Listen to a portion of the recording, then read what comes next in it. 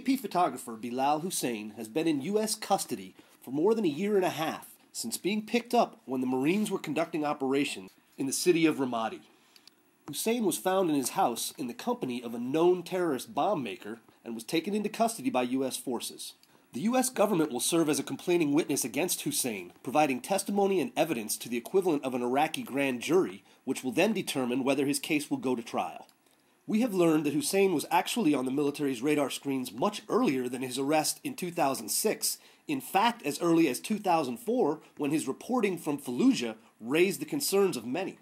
Hussein filed reports and photographs that seemed to show a considerable amount of cooperation from insurgents. In addition, much of his reporting and details of atrocities seemed inconsistent with facts that our forces knew from the ground.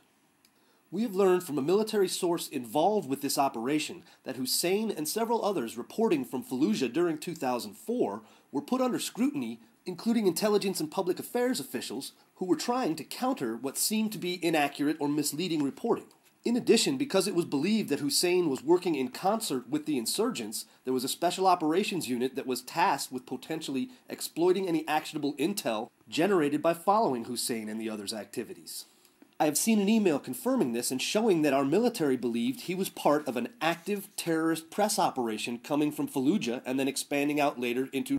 His subsequent capture in Ramadi was not part of this operation, but was simply a matter of chance when the Marines searched his house and found him in the company of a known terrorist, and also found other items that led them to believe he was involved in insurgent activities. Those items and other evidence will be presented to the Iraqi grand jury this week. Jeff Morrell, the Pentagon press secretary, had the following to say: "We believe Bilal Hussein was a terrorist media operative who infiltrated the AP," he said. "MNFI possesses convincing and irrefutable evidence that Bilal Hussein is a threat to security and stability as a link to insurgent activity." The fact that the U.S. government was actively monitoring the activities of journalists is certain to create an outcry.